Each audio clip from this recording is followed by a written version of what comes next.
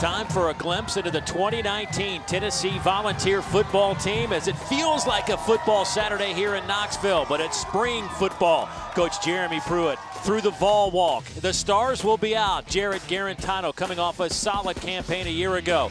Darrell Taylor was a monster at times on the defense side of the ball. It was a good season, but something they will build upon from a year ago. Wherever you listen, ladies and gentlemen, at Neyland Stadium in Knoxville, it's football time in Tennessee. Callaway goes up to make the catch. He gets swallowed up. Darrell Taylor. Can anybody catch him? No, they won't. Touchdown, Tennessee. Wide open out of the backfield. What a win for Jeremy Pruitt and the Tennessee Volunteers. Coach Pruitt already in fall form, getting after some players before kickoff of the spring game. ESPN's Football Power Index has Tennessee as the 15th best team in the country heading into 2019, coming off a 5-7 campaign. Dave Neal alongside former Alabama All-American Barrett Jones. So glad you could join us. And Barrett, here it is, year 2 for Jeremy Pruitt. How important is this spring game? Well, most great coaches make their biggest leap from year 1 to year 2. Obviously, Tennessee had some bright spots last year, big wins over Auburn and Kentucky. Can they make that next jump? Can they become more consistent? Can they get tougher as a football team? I think it all starts at the quarterback position. And, of course, they have the returning Jarrett Guarantano to lead the way. Talk to me about what he needs to do to take that next step. Yeah, he needs to continue to be more consistent. Obviously, a new offensive coordinator, Jim Chaney, trying to help him take that next step. Did a good job of taking care of the football. Only 3 turnovers, but lacked explosive plays. Only 12 touchdowns. This offense in general wasn't very good as a whole statistically. They're going to have to make big leaps this year offensively if they want to win and accomplish what they want to do. Well, you saw some of the form that he can put on the field in that win over Auburn with 328 yards. We'll see how that plays out today. Let's go down to the field. Join Molly McGrath, who has the head coach alongside. Thank you so much, Dave. Coach, what do you need to see from Jarrett Guarantano in your offense today? Just be consistent. Make sure we're in the right plays in the run game. Make sure we take care of the football. Don't take sacks. Get the ball out of his hands. And if I think we do that, we'll create some explosive plays. You're a defensive guy. What excites you most about this year's defense? Well, I just want to see if the guys can execute, play together, and see how they tackle today. All right. Thank you, Coach. You're welcome. Thank you, Molly. Thank you, Coach Pruitt. Looks like he's ready to go. Got the football in the hand. Maybe he'll play a little quarterback today. But there is Jarrett Guarantano, who will take the snaps for the white team today. And interesting that Coach Pruitt puts out the first team offense against the first team defense, and then the twos will go against each other respectively. Paxton Brooks will kick it off, and we are underway in the 2019 Tennessee spring football game. Bryce Thompson to bring it out. They will blow him dead. They'll spot that ball probably back around the 30-yard line, maybe start the 25. And here is Jarrett Guarantano. And some of the areas, I guess that, you know, as you look forward, these are some of the things that he's going to try to work on. Yeah, I mean, the big storyline last year was how tough this kid was because of how much he got hit. And talking to Jim Chaney, one of the areas he really wants to see him improve is that second area, quicker decision making. Can he get the ball out of his hands? And can he take good care of the football while he's in the pocket? And only had 3 picks, but he did have 4 fumbles last year moving around the pockets. Got to take care of the football for them to be successful. You'll see some players in black jerseys. That means no contact for them. Of course, the quarterbacks will wear the black jerseys. First carry for Ty Chandler, the junior out of Nashville, who had an explosive season. Brought down by who else but Emmett Gooden, the biggest returning, perhaps most talented returning defensive lineman on that group. Yeah, Ty Chandler is certainly one of their playmakers on offense. This guy jumps off the tape at times. He has elite speed, looks like a sub 4.4 guy. They're going to try to find creative ways to get the ball in his hands. Second down and 8 for Tennessee. Guarantano drops it off underneath out to about the 32-yard line. Goes Josh Palmer. He'll pick up 4. That's kind of the Jim Chaney signature offense right there, is getting the ball out of your hands quickly, the quick passing game. Something Tennessee didn't do much of last year and did do it well. Jim Chaney is famous for kind of being able to get quarterbacks in rhythm early with that quick passing game. Jarrett Guarantano said he feels as comfortable as he's ever felt in a Tennessee system, which is something considering he's had 4 coordinators in 4 years. Jim Chaney will call plays for both teams this Saturday afternoon, or I guess early evening now. Busy day for the coach. Guarantano goes underneath. That'll be shy of the first down. Pass caught by Jawan Jennings, one of the 8 returning receivers that had a catch a year ago. That's probably the deepest unit on their team this year, is that wide receiver unit. A lot of experience coming back there, and a good mixture of some young guys into the fire as well. Joe Doyle will kick it away. Last year, Joe punted 65 times for a 41.1 yard average, had a long of 71 against the Georgia Bulldogs, the freshman All-American. Coach was telling us he's been kicking them at practice so well over at the practice facility, but when they've been coming in here to practice the kicking game, it hadn't been as solid. So now the Orange team will have a chance at the football. J.T. Shrout, 6'3", 215 pounds, the redshirt freshman out of Newhall, California. Coaches say he's got an outstanding arm.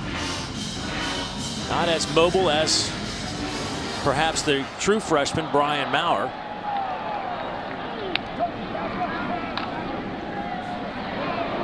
Going up top on the first play, it has a man. Pass is caught. Tyler Bird making the catch. A gain of 43 yards. Yeah, showing off that arm right here at the very first play of the game. Protection kind of breaks down, but stands in there, delivers a strike right outside the numbers. A beautiful ball right there by J.T. Shrout. Shrout, a little pump fake, and he'll try to dance out of traffic, and they'll blow the whistle and stop him just inside the 35-yard line. That'll be a loss of 5. And that's something the coaches talked a lot about, as they really wanted to find a way to get this guy comfortable in the pocket. Did you see J.T. Shrout's numbers this senior year? Over 3,000 yards passing in one season. That's, I don't care what level you're doing. That's spinning the rock right there.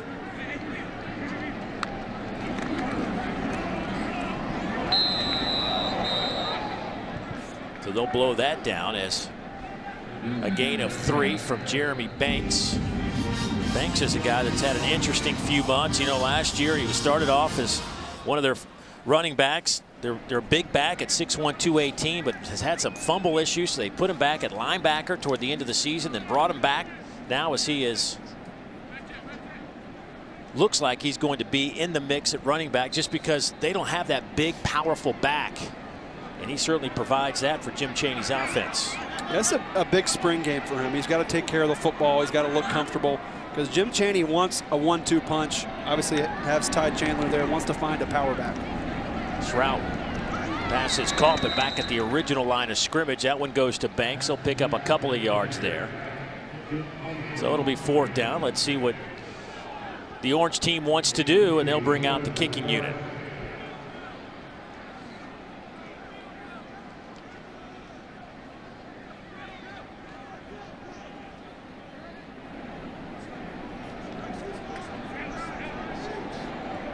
So Paxton Brooks will jog onto the field and attempt a 46-yard field goal. Paxton did the kickoffs a year ago. And the kick is on the way, and it is no good. So both teams have had an opportunity and nothing on the board. Getting started with the 2019 Tennessee spring football game. Well, one thing we learned about Jarrett Guarantano last year and even the year before was this young man can take a hit. Perhaps too many. Definitely too many. That was certainly an area of improvement this offseason, was that offensive line. Got sacked 23 times last year, but got hit almost too many times to count. I mean, he was beat up in a lot of games, got knocked out of a few games. They certainly do not want him to take those kind of hits this season. Look, this is certainly the best quarterback they have on the football team this year, and I think he's got the potential to be one of the best signal callers in the conference next season if they can keep him upright. And I think Jim Chaney's quick passing game will be a big part of that. I think that's going to really suit him well and going to keep him from taking a bunch of licks this year. Well, he has made a point of it that says, you know, he doesn't mind being called tough, but now he wants to be known as a quarterback. That's right. Not just the tough guy on the team.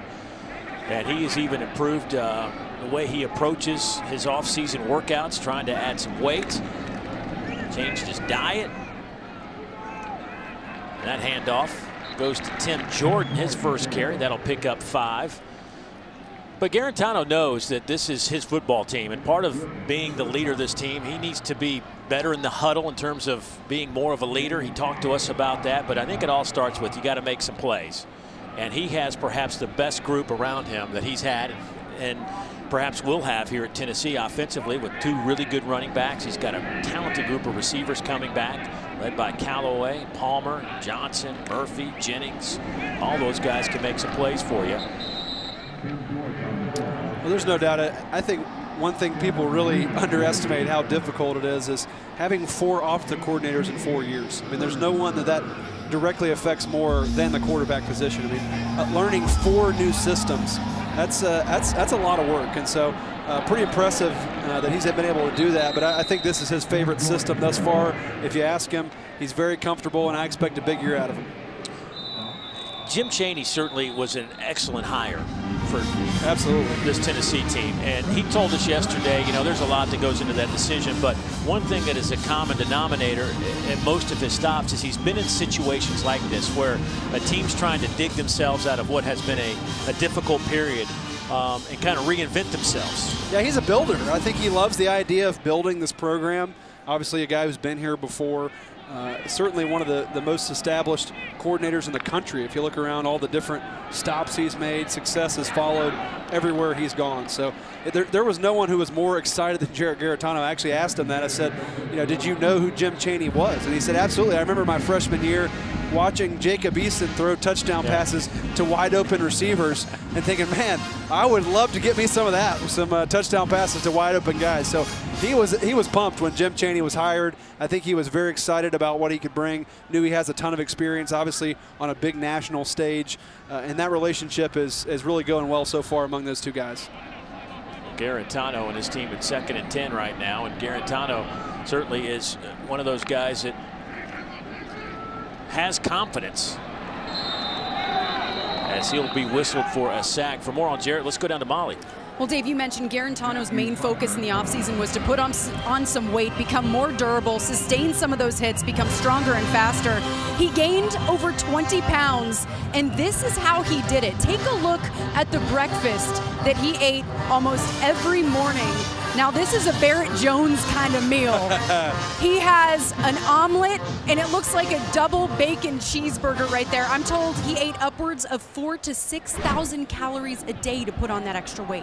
That is a breakfast of champions right there, Molly. I love the idea of, you know, eating great food for breakfast. I don't know why we have to limit ourselves to eggs.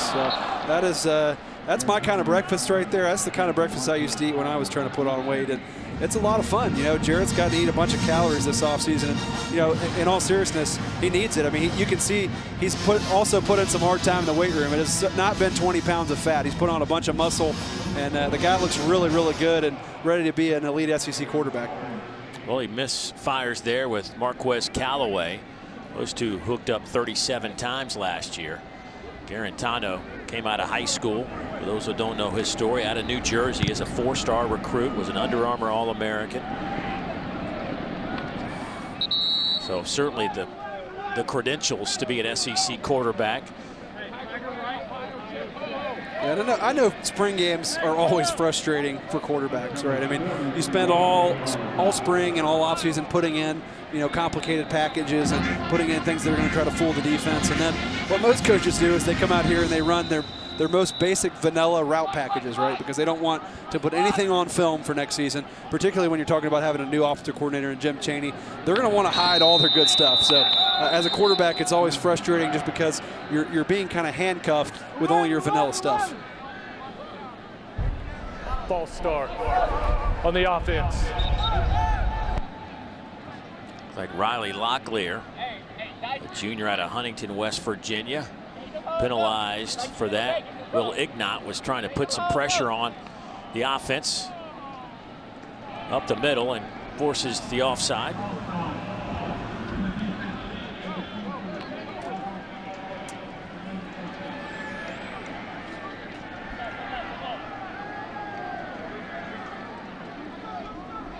So they backed him up. Now they move him forward. Not sure if Coach Pruitt just wanted to see a 1st and 5 or not. Spring game for the officials, too. Handoff coming near side. Big collision out of bounds as Jeremy Bakes will pick up 10 yards. Hit by Sean Schamberger.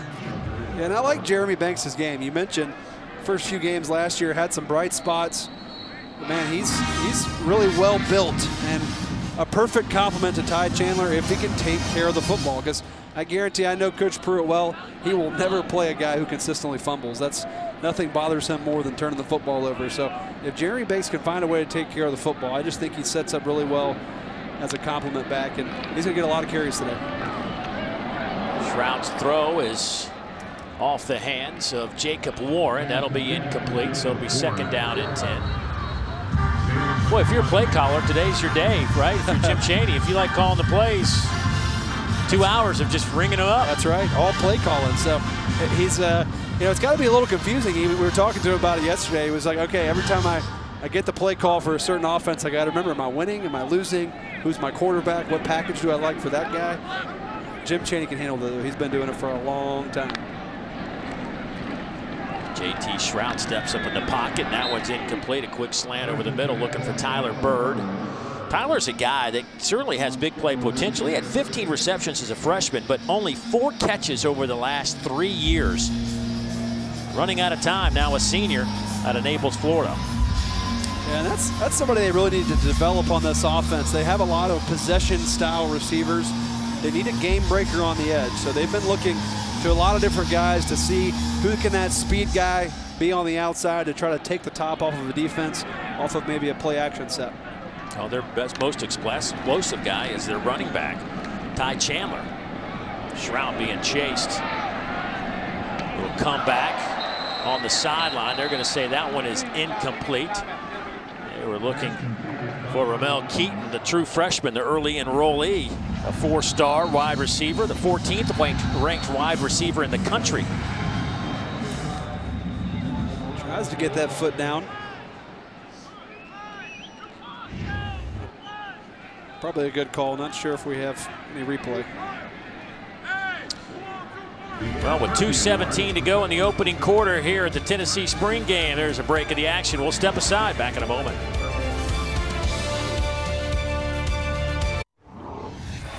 Well, Jeremy Pruitt in his 2nd season as the Tennessee head coach, of course, came over from Alabama to take over this program after what was kind of a debacle trying to get a head coach. Finally landed on Coach Pruitt. They went 5-7 last year, broke a winless streak in the conference.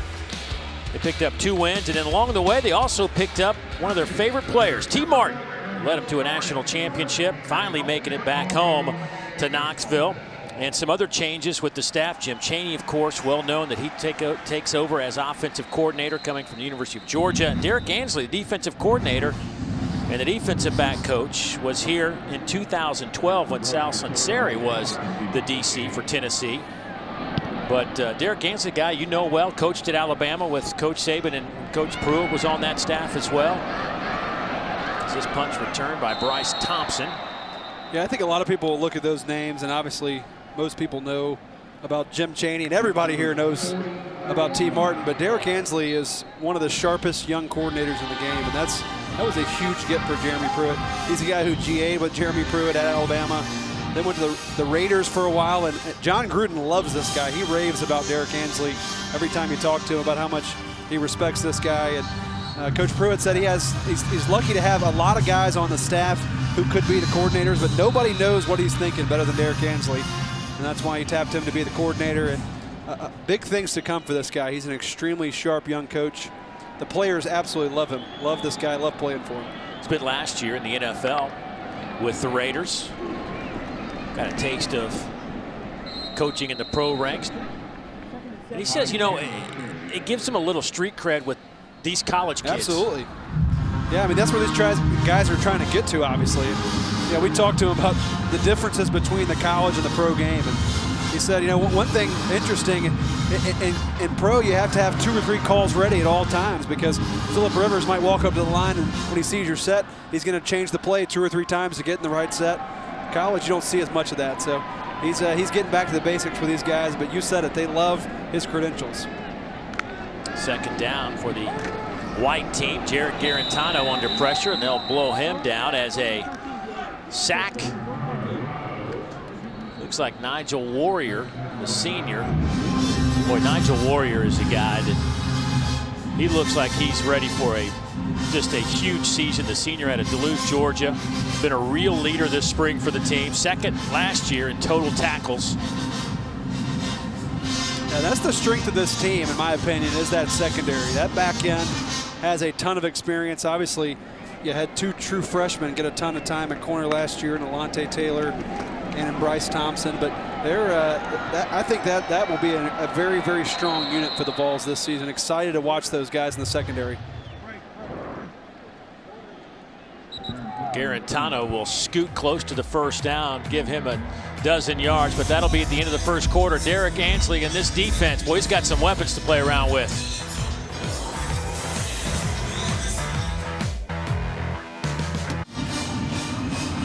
Well, there's a guy that Jeremy Pruitt, the Tennessee Volunteer football team, the Tennessee football fans would love to see back in action next year. That is Trey Smith, who has just dealt with a bizarre situation with blood clots forming in his lungs and has cost him to step aside from football a couple of times now. Actually played in a total of 7 games last year, but the blood clots returned and they're trying to work through that, figure out how they keep coming back and what they can do to prevent that. But he is such a super, super talented guy. He's a difference maker on the offensive line. Not playing today, but he has been going through these practices and whatnot. They feel like they're getting close. But offensive line certainly is something that they are concerned about here in Knoxville. Had some issues a year ago, but there is help on the way. There's absolutely help on the way, and you mentioned Trey Smith. I mean, this is a guy who came in as a true freshman and was absolutely mauling folks, right?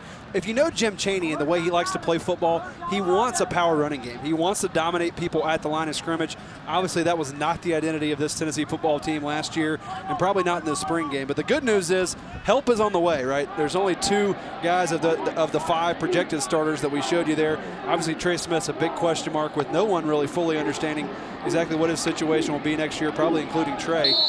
But if they can find a way to get him back and some of these freshmen pan out the way I think they're going to, I think it'll be very exciting and a big improvement from last season. You see there Wanye Morris, one of the 2 5-star tackles they signed last year. I think after talking to Coach Pruitt and some of the staff that there's a good chance they're going to have 2 5-star true freshman tackles on either end in Wanye Morris and in Darnell Wright, who was the number 2 overall offensive lineman coming out this year. So help is on the way, and I think there'll be a lot of positive signs on that offensive line. Wanye Morris, 13th best player in the country. I say he just understands the game at a high level for a freshman. There's Marquez Callaway. They'll say that'll be good enough for the first down over the 30-yard line, a gain of 9. Callaway was 37 catches a year ago, his senior season coming up. Yeah, here's some good protection right here, and this has kind of been Garantano's MO, is if you give him time, he can find guys open. You know, never really got jumpy. As much as he got hit last year, he would sit in there and continue to take hits over and over. That one is incomplete. The other guy we didn't really talk much about is Brandon Kennedy, who played 1 game last year and then got hurt in a practice before game 2. And he has been out, and he's been practicing as well. Yep. They just want to temper him and get him, make sure he is fully prepared for the 2019 season when they all reconvene back in August, but that'll be another big addition. Yeah, Coach Pruitt's really taken the better safe than sorry mentality. He's about 6 months off an ACL now. And, you know, you want to give those things time. And even though he's been practicing, he's probably been doing a lot of activities, probably best to, you know, wait a few more months to make sure you have him for the season. Because I think, again, he'll be a big upgrade at the center position for this team. And, man, that center position, especially in this type of offense that Jim Chaney runs, is so important. You can't underestimate how vital it is to have that guy in the middle who gets everybody on the same page. Obviously, Brandon Kennedy is a 5th-year senior, a guy who's been around the block a few times. I think he's the guy to kind of get these guys in line. When you have a good center and everybody's on the same page, it's amazing how you can really elevate the play of an offensive line, especially when you have 2 projected freshmen at the bookends of tackles. 3rd down and 9 for the white team. Garantano steps back to pass, and that one looks like it's deflected at the line of scrimmage. So far, Garantano in this game is 3 of 8 for 16 yards. Yeah, tough numbers for Garantano. He's had some pressure, as we've been talking about. not a whole offensive line here. There's Daniel Petulli coming off the edge. One of their best players on defense, another guy who has a ton of snaps. And I always love, I know 81's pain right there. He's probably thinking, I'm wearing a black jersey. You shouldn't be running me over like that. But I can tell you, the defensive players don't care if you have a black jersey on, especially if you're blocking. If you're blocking them, they're going to try to run you over. So it doesn't do much good to have a black jersey on when you're trying to block a powerful linebacker trying to get to the quarterback. During practice, that can pretty much stir up the dust a little bit, right? There's no doubt. That's Coach Pruitt said some of the biggest fights they've had so far are when guys in black jerseys, and that's frustrating. I'm an old lineman, and you have a big linebacker in a black jersey who comes and lays a big lick on you, and you're thinking, hey, I'm taking it easy on you. You got a black jersey on. But then they'll still lay licks on you. That'll start a fight right there. Derek Garantano in one of those black jerseys. He's trying to get it cranked up here in the spring game. Back here in Knoxville, Tennessee for the orange and white game, I'm here with a former volunteer, Josh Dobbs. A lot of you at home are going to know him. And I have to ask you, a lot of changes within this program since you've left. What are your thoughts on what Jeremy Pruitt has done and where he's taking this program? I'm excited to see what the future holds. I know last year, obviously, like wins-wise, it wasn't where we all wanted it to be, but the project on the field, you definitely can see the improvement. You see the guys buying in, bodies are changing, so I'm excited. Coach Pruitt, I got a chance to play against him twice in college, so I know the type of discipline and physicality football teams he trains. So I'm excited. You know, he's a football coach. You know, he just wants to have a good football team, successful team, and just be top in the nation. So they're fun to watch, and I'll be excited to see what this season has in store. We tuned in every Saturday for sure. That's awesome. And ESPN's FPI has Tennessee as the preseason ranked 15th team. That's crazy after not making a bowl game last year. What does that tell you about the promise of this team and this new coaching staff? Right, that goes to say the potential is there, you know, and the talented coaching staff we have around our players is definitely there. It's definitely in place. So guys are buying in, guys are working hard. You can see the improvements from last spring to this spring just watching the game. So I'm excited. I know the future's bright. I'm excited to see Jarrett play this season, of course. So it's cool seeing the freshmen come in, now they're juniors and seniors taking on leadership roles, and the framework's there, so they'll make it happen. I know you have a good relationship with the quarterback, Jarrett Garantano. What words of advice have you given him as he now takes over this team for another year? My biggest thing to him has just been to be yourself. You know, he's already a fierce competitor. He's already a tough kid. So just be you. Let your team embody your personality, your mentality. Let them take that on and let it show throughout the team. So you can tell his leadership skills. Guys are rallying behind him. I think he's grown leaps and strides since when I saw him as a freshman and even last year to this year. So he's a good kid. He's a fierce competitor, so he'll be okay. I know it's cool for you to be back here, and you and I were talking about this earlier. Over 3 hours before the spring game, and the fans are lining up outside. What's your experience been like with the Tennessee faithful, and how cool is it to come back here? The fans are unreal. You know, I remember in our spring games, we did them at 3, and we would do autograph signings around noon, and fans would be lined up at 8 p.m. the night before, sleeping outside the stadium to make sure they were in line to get their autographs signed. So the fans here are amazing. The support's amazing. This place is an amazing place. The people here in Knoxville and just the UT faithful, they're definitely special. So this framework in place to be the top program in the country, and they're definitely on their way. Before we let you go, I'd be remiss if I didn't ask you how you're doing, how this offseason's going for you. It's going well. A lot of hard work. Been training literally since January. So excited. We start back on Tuesday. Excited to get back to work, get around the fellas, get around the guys, and start our next journey to bring home a Super Bowl. So definitely excited to get up to Pittsburgh, get back to work, but it's been going really well. All right, well, best of luck with that. Thank you so much for your time, Josh. No problem. Thanks for having me. Dave. Thank you, Molly. And just watching that interview, obviously Peyton Manning could be the greatest ambassador for Tennessee, the university, but Josh Dobbs would be a close second. No doubt. Josh Dobbs is absolutely a class act, and a guy I competed against. False start on the offense, number 77. 5-yard penalty. Remains third down. As you hear the call there on the field, but wasn't it aerospace engineering, yes. Dave, or something like that? He majored in. The guy is a extremely intelligent guy in the classroom and also on the field. He really was a tough guy to bring down. Obviously, kind of a dual threat guy.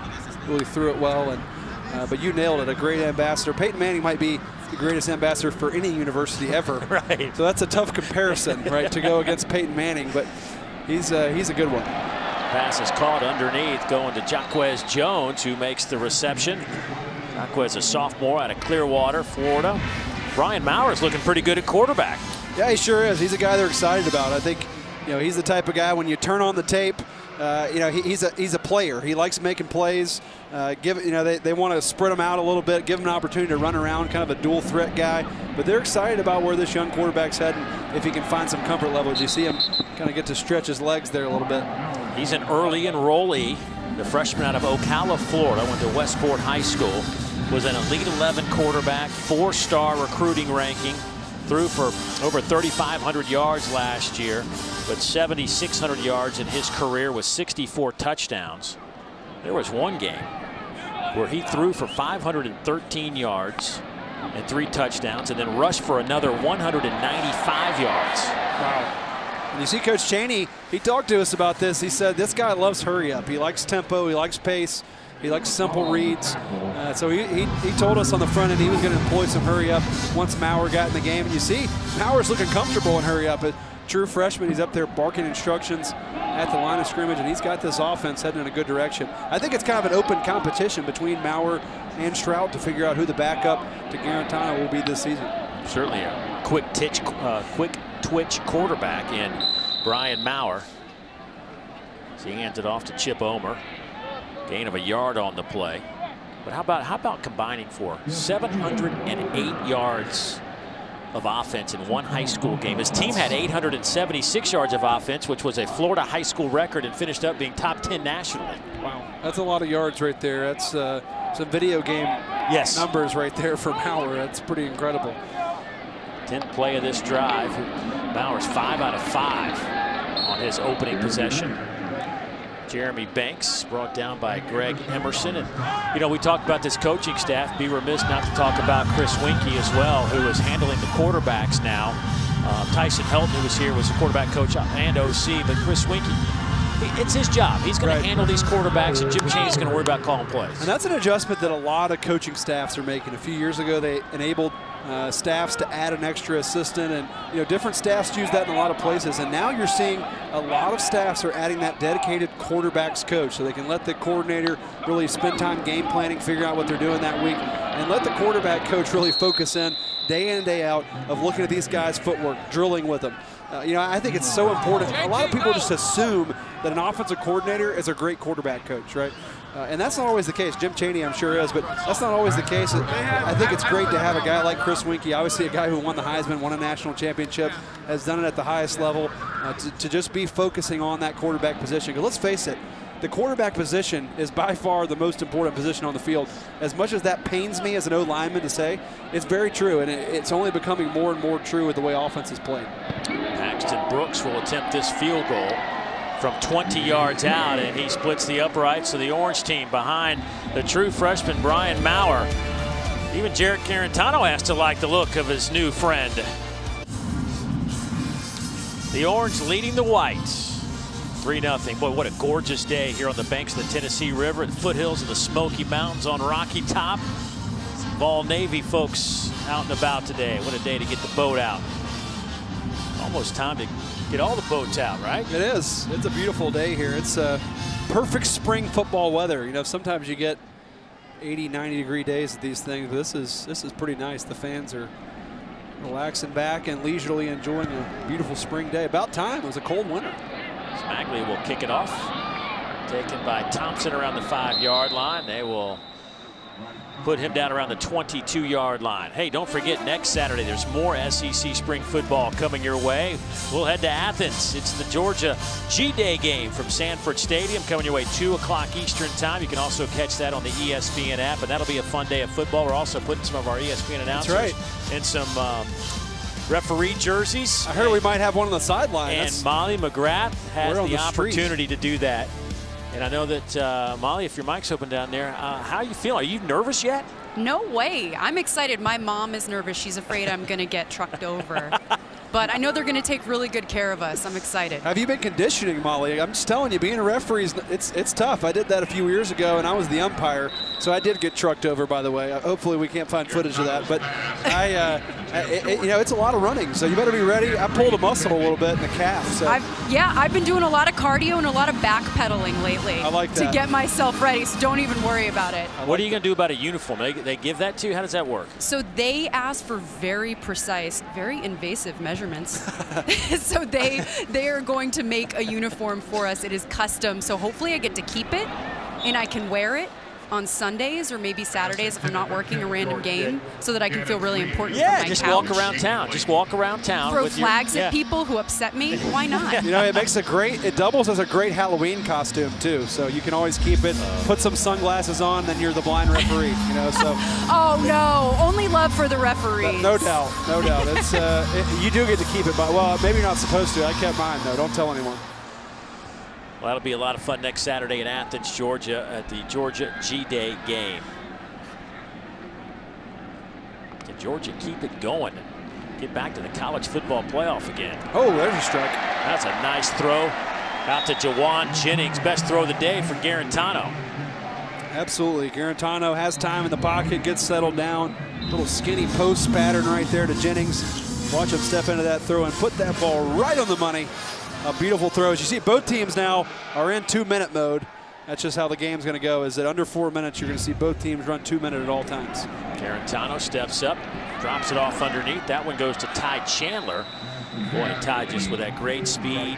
They say he's a little bit under 4'4", explosive. They want him to be just a little bit more physical this year. I think this is where Ty Chandler really shines, is in this shotgun type game. Give him a little space, get him out on the edge. The guy has true speed. He's a game breaker, and he had some flashes on film where you look at this guy and you think he has a chance to take a big step as one of the elite runners in this league. He's really is more of a change of pace type back, but I think he's so talented the coaches just can't get him off the field. Garantano going up top, looking to the end zone, and overthrows Josh Palmer. Ty Chandler, you know, we talk about him as a running back, but really good out of the backfield, catching 19 passes last year. But interesting, though, that all 19 of those receptions occurred during a 4-game stretch right in the middle of the year against Georgia, Alabama, Auburn, South Carolina. So he had no receptions in the first 4 and no receptions in the last 4, but 19 right there in the middle. Well, knowing the way Jim Chaney runs offense, I guarantee that's something he's going to want to get corrected. He's going to want to get Ty Chandler involved in the passing game early and often. That handoff goes to Tim Jordan, the other Tennessee returning tailback. He'll pick up 9 yards. Jordan rushed for 522 yards last season, second best number on this team. I know they're in 2-minute mode right now, but I think this is something you'll see a lot more of if you're a Tennessee fan, is these gun sets. You know, a lot of under center last year. You're going to see more and more gun runs, maybe some pistol action with the quarterback kind of in between that underneath and gun. There goes Jordan. He'll be hit inside the 10. They'll spot him out of bounds around the 8, give him 13 yards on that carry. Nice to see the white offense kind of get rolling here. I'm sure it's a welcome sign for Tennessee fans. This offense is going to have to be better this season if, again, this team wants to get where it wants to go, and that number 2 right there is going to be a big reason why.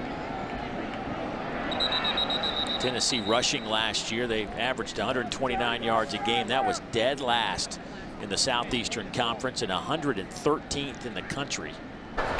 Offside on the defense, number 13, 5-yard penalty, still first down. That's another marquee signal of a veteran quarterback, is you're going to see a lot of offsides. That means you're using the snap count well. I guarantee there's one guy right there that does not like to see offsides penalties. Jeremy Pruitt, turnovers and penalties. That's a bird in his saddlebags right there. He does not like those things. Just under 2 minutes to go here before halftime. First team offense has been blanked by the first team defense to this point. Garantano ends the streak though. Pass is caught in the end zone. That's a touchdown to Dominic Wood-Anderson, the tight end, who many people think will be much more involved in the offense in the coming season. Yeah, Dominic Wood-Anderson, he's an old basketball player, and you kind of use that size right there, almost just kind of boxes out there, a quick slant, uses that big body. This guy's an absolute beast, by the way, if you see him in person. A nice route there, boxes out, shows his big body. a nice little RPO action, run pass option. Guarantano keeps his eye on that linebacker. As soon as he takes a step up, pops it right over the top for an easy touchdown. A couple of touchdowns last year for DWA. 17 catches, 140 yards. And this is somebody Jim Chaney absolutely wants to get more involved. You know, he had a few pretty successful tight ends in his tenure at Georgia, big guys. Again, you know, what does Jim Chaney want? He wants big guys just like DWA right there, and big O linemen who can churn the road, and also tight ends who can become matchup nightmares in those run sets. And I think Dominic Wynn Anderson is exactly that type of guy who could be a matchup nightmare. Hey, tomorrow at 7 o'clock Eastern, we'll have the second game of a big 3-game series between number 19 Georgia, number 7 Alabama, Road Stadium in Tuscaloosa. Alabama beat Georgia earlier today, 7-1 over on the Capstone. Of course, you can always catch SEC softball on the ESPN app, so you can watch it anywhere you would like. And Sunday, 7 o'clock Eastern. A good drive right there for Jarrett Guarantano to kind of get the offense settled down. Obviously, you're running vanilla offense. It's your first time in front of the big crowd. I think that was a good example of what this offense can be when it's humming. A nice clean drive right there, using a lot of their weapons. Ty Chandler back there to return that kick. Jarrett Guarantano to this point, he has 7 of 14, 68 yards and 1 touchdown. Lamar was just solid in his opening drive. The true freshman early enrollee, 5 of 5, 59 yards. Let him down to the 5-yard line, had a field goal. And he's back on the field for a second possession. He'll step up in the pocket, see what he provides.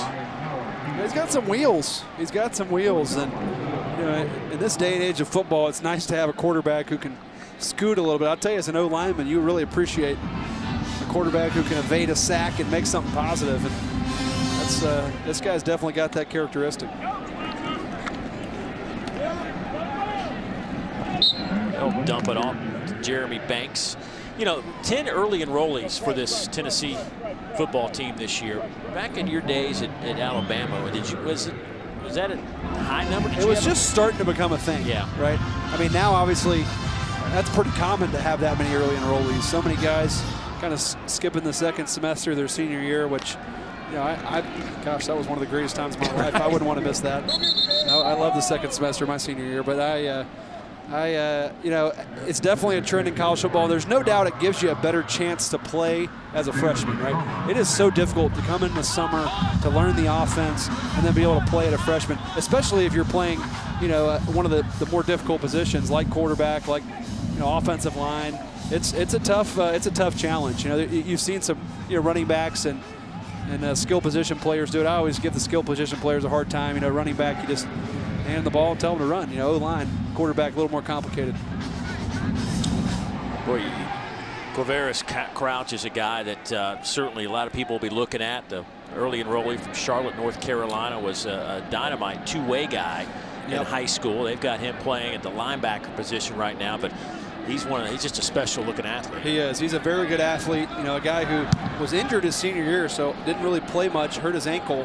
I think the first or second game of his senior year, and so wasn't able to play much. And now they moved him to linebacker full-time. But you see, just a tremendous athlete and a guy who the coaching staff is very excited about. So, I mean, you're thinking this guy, even when he played defense in high school, he played defensive end, his first real action at linebacker. It's going to take him some time to really get comfortable. But he's a guy that I think maybe towards the second half of that season, you're going to start to see him pushing for a job at linebacker. Look at his arms, man. That guy is a true freshman. He was the 2017 Gatorade Player of the Year in the state of North Carolina, the #2 ranked athlete in the country, 39th ranked overall recruit. There's some Dave Neal biceps right there. That's the first thing I thought of. No doubt. He's on my program. Guarantano dumps it off underneath to Tim Jordan, and he's out to the 25, 26-yard line, close to the first down. Definitely not plant-based. No. Definitely not. You gotta have some protein in there. You gotta have some protein to get biceps like that. Guarantano. He's going up top. Oh, it's off the hands of Josh Palmer and out of bounds. That's a play you got to make if you're Josh Palmer. That's a beautiful ball by Garantano. Puts that ball right along the sideline, right in the breadbasket. That's a beautiful throw in the tight coverage. You got to make that play for your quarterback, and that's all part of establishing the trust. You know, they have a few established receivers in Marquez Callaway and Jauan Jennings, but they're kind of looking, who's that third guy who's going to step up for us in those 3 wide receiver sets and really become that cornerstone. I think Josh Palmer's a good candidate. He's going to have to make that play, though.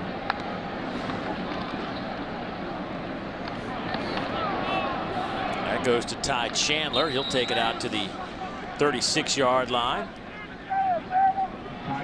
It's close to the first down. They will give him the first down.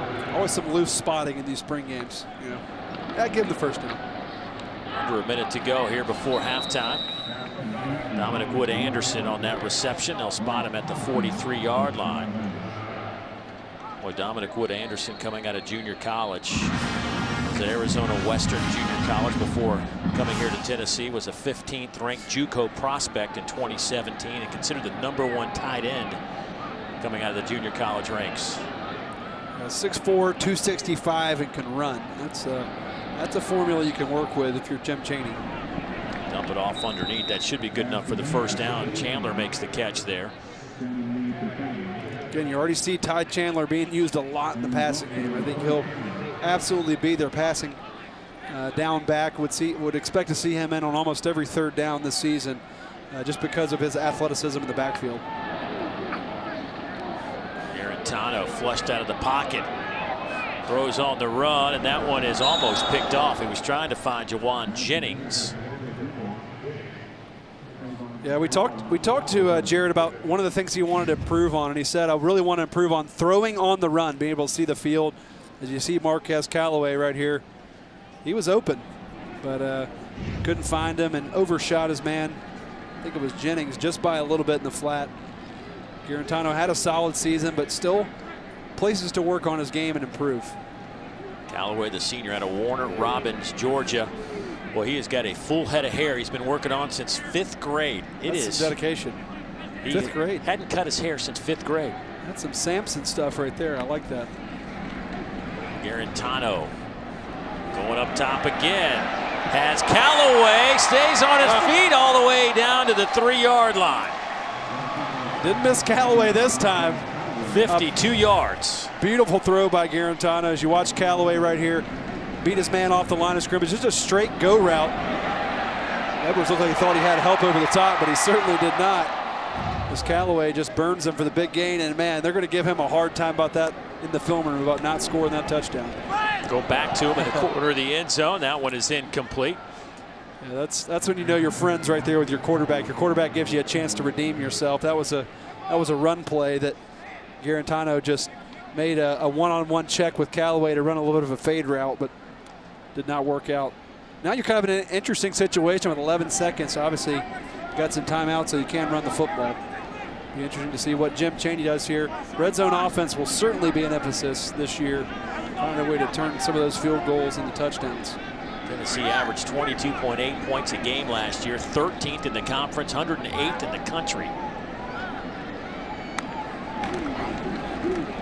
Inside handoff, that goes to Tim Jordan. He'll be about a yard shy. And there's the timeout with 4 seconds.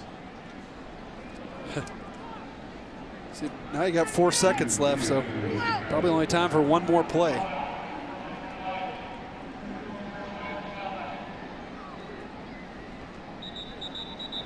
They called the timeout, but I think they're just going to line up and play ball. Coach Pruitt's like, yeah, let's just play. We don't need to talk about this. Coach Pruitt, a very matter-of-fact guy, if you know him. He's a lot of fun to talk to in meetings, and is a guy who's always very transparent about the state of his program. You almost cringe sometimes when he's telling you the truth. Sometimes that's right. Like, ooh, I don't know if I needed to hear that or not. He's a great guy to be around, though, and everybody loves the state of his program. You talk to the people who work for him and are under him. 10th play of this drive, Garantano to the back of the end zone, and that one is caught. They're going to say touchdown. It went to Josh Palmer. Man, a great job by Josh Palmer right there. Alante Taylor had him in pretty good coverage, the talented young sophomore. Garantano just gave him a chance, and Josh Palmer, watch him reach out here and just make a play for his quarterback, a contested football, one quick bobble, and grabs it down for the touchdown. That'll be a highlight reel play there for Josh Palmer. We talked about dropping that football earlier. That I think he more than redeemed himself on that big, and that's the way you want to take it into halftime right there. They went for it all. They elected not to kick the field goal, keep the offense on the field, and Josh Palmer made him pay. Zamaglia's point after is up and good. Josh Palmer last year led the conference, averaging 21 yards per reception. This one only went for a yard. Yeah, killed his average right there, but nice job corralling that ball, pinning it against his hip. So Jarrett Garantano finishes the half 12 of 22 for 141 yards and 2 touchdowns. Let's go down to Molly. Coach, what was it like to not have to call plays and just observe? Well, it's been like this all spring, so, you know, offensively we gave up some sacks, and I'm not so sure that there wouldn't be some sacks out there, but we extended some plays. We're holding the ball too long. Defensively, gave up a couple of big plays, which resulted in points. You mentioned some of your quarterback play. How would you grade that in the first half? Well, we made a couple of plays there at the end of the half, but got to get the ball out of her hand a little faster. Got to do a better job protecting. Had a couple of drops there, so I don't know. It improved as the half went. Thank you, Coach. Thank you. Dave. Thank you, Molly. Jarrett Garantano under his 4th offensive coordinator in 4 years. Jim Chaney, they're still getting to know each other, but looked like they were clicking pretty good toward the end of that first half. Halftime on the way, 14-3, White out in front.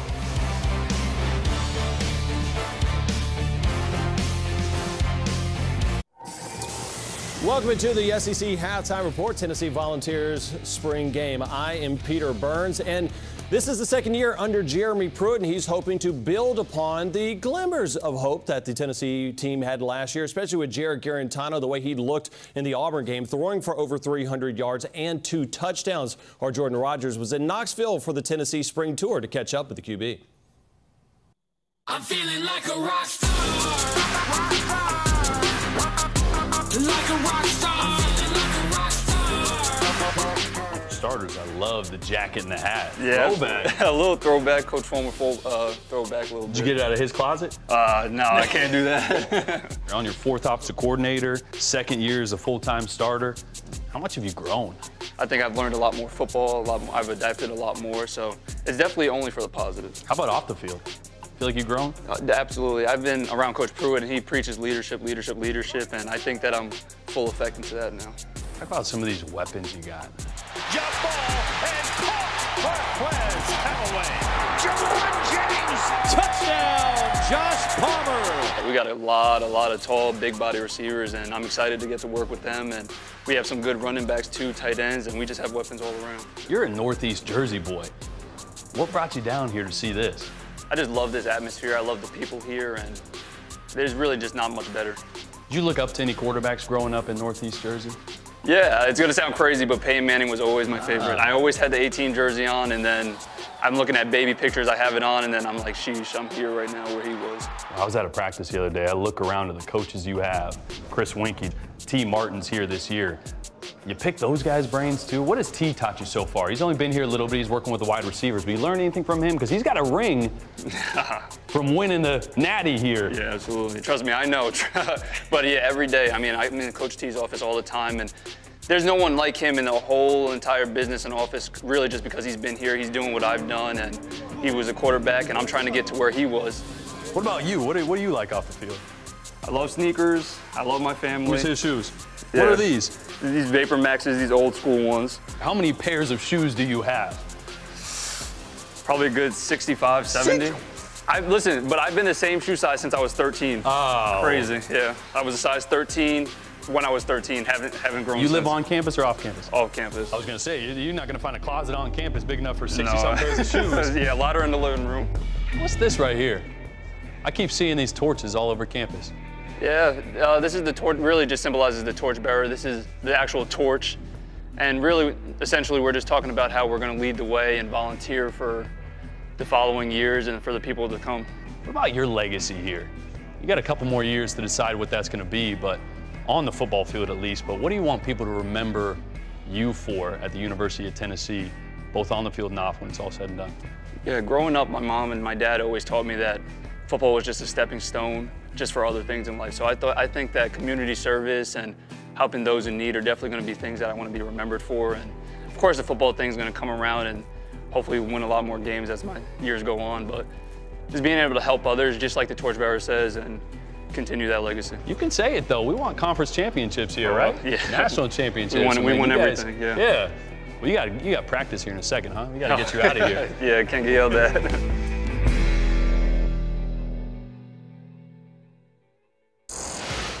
Last season, Jarrett Guarantano excelled under opposition pressure, right? 15 completions of 20 or more yards when under pressure. Good for second best in this conference, while his 57% completion percentage trailed only Dwayne Haskins of Ohio State for the best in the country. Tomorrow at 7 Eastern, we'll have the second game of a big 3-game series between number 19 Georgia and number 7 Alabama at Rhodes Stadium in Tuscaloosa. SEC softball can also be seen on the ESPN app, so you can watch anywhere you would like. We'll have more from the 2019 Tennessee spring football game when we return to Knoxville right after this.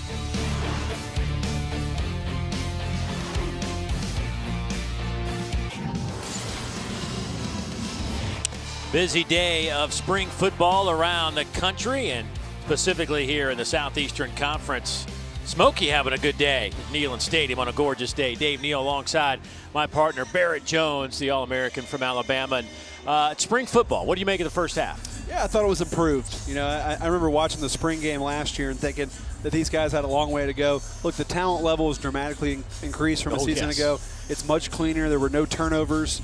So I think there's a lot of positives to grow on. Look, spring games are always going to be a little bit vanilla, right? You're not trying to show too much, right? So you're not going to see any fireworks, you know, not any fancy route combinations. But I thought it was a much improved spring game first half from what I saw last year. Well, speaking of improvement, we did see some improvement from Jarrett Guarantano from the way this game started to the way it finished in the first half. Yeah, absolutely. He started a little rocky, and you know we talked about the lights. The first time you see the fans all season, you can have some nerves. Plus the protection wasn't great to start the game. This offensive line, still some question marks surrounding those guys.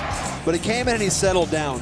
You see him there finding a touchdown to Dominic Wood-Anderson, and then his best throw, long throw of the day there to Marquez Callaway. And then a great job by Josh Palmer to end the half of pinning that ball against his hip. But I thought Guarantano, again, rocky at the beginning, settled down, came in, and did what he knows he can do. This is a guy who we're looking to see, can he take the next step next season? Right there you see his stats, 3 of 8 for 16 yards the first 3 drives, then finished 9 of 14 in the last 2 drives. And I think it kind of happened when they spread him out a little bit. I think we'll see, you know, some more pace stuff from Jen Chaney this year going forward with Guarantano.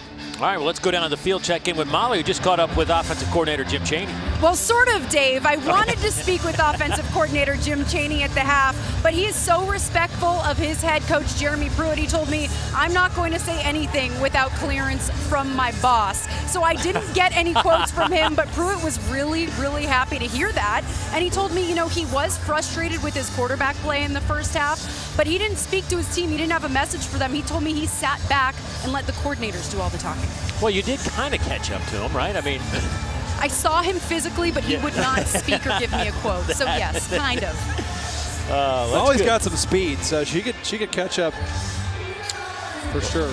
Well, Jim Chaney deferring to the head coach, Jeremy Pruitt. I got to tell you, and just thinking about this staff, it really is one of the most deep, talented coaching staffs you will find anywhere in the country.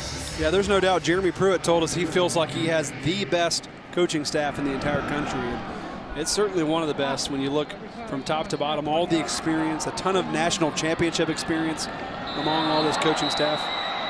They got a great group of guys headlined by 2 really awesome coordinators in Chaney. And again, we talked in the open about Derek Ansley, a guy who is one of the brightest young stars of the young coaching defensive world. Obviously is off of Coach Sabrin and Jeremy Pruitt's staff, kind of their coaching tree. They spent some time with them, but you see there the stats, 16 national championships on this staff period. A ton of guys who've done it at the highest level, player and a coach. You see there's some guys even doing it both. Obviously T. Martin, a guy who won a national championship here in 1998 that many of the fans watching this game will remember. There's the handoff going to Jeremy Banks, who's back in at running back. That was against your beloved Seminoles, wasn't it? Yeah, I knew you were going to go there. Yeah, that was tough. But 1999. That's right. Things turned around, and Chris Winkie, who's coaching also the quarterbacks. Staff, right. Good segue there.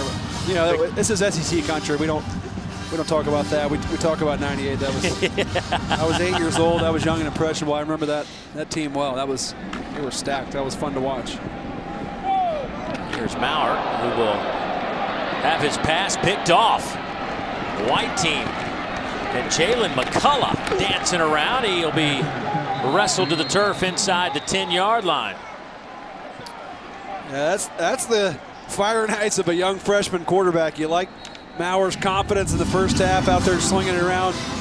Here makes a very ill-advised throw. Doesn't see the safety McCullough ever see him. Just throws it right to him. An easy interception. A nice job. This is a Jeremy Pruitt hallmark right here. You immediately see the defense turn around and try to create a tunnel. That's Jeremy Pruitt says anytime you get the ball on defense, you want to score, right? You want to find an opportunity to get that ball in the end zone. And you see McCullough there fighting for extra yards, trying to get that ball in the end zone, but sets this white offense up with a great opportunity. That was early enrollee to early enrollee. That's right. Jalen McCullough, the 4-star, ranked at number 11 safety in America. Here is Garantano to the end zone and the checkerboard. That one is caught by Jawan Jennings for a touchdown from 7 yards out.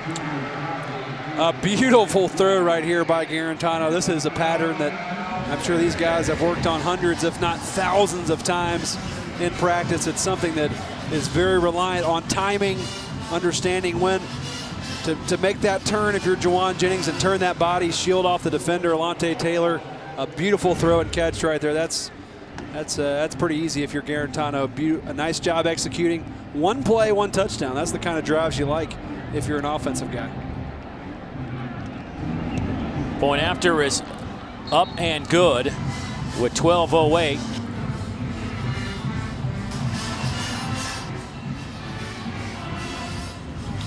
Yeah, so we will step aside for a moment. The white team has put together 3 consecutive touchdowns and lead at 21-3 now. Jawan Jennings, boy, he's a guy that has been around here for 14 years, it feels like. The 5th-year senior.